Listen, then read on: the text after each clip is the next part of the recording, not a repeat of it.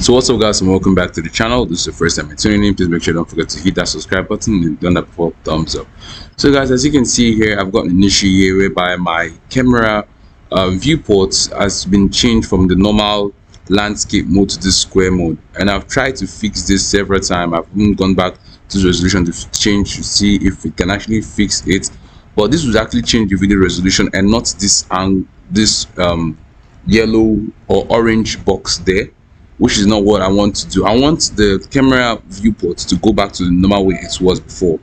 And I've done a lot of stuff, change the focal length, it's not fixing it. But whereas I actually find out a clue, if you're actually in same situation, this video is made for you. So what I actually do to fix it, all I have to do is come over to this part of the video and then click on output, and then you can see this part that says aspect. Change this from whatever change this to 1. You can see it's going back, and if you change this to 1 again,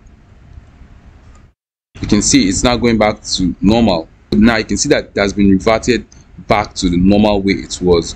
So thanks guys for watching this video. If it was helpful, don't forget to give it a big thumbs up and subscribe to my channel for more content like this. Peace out.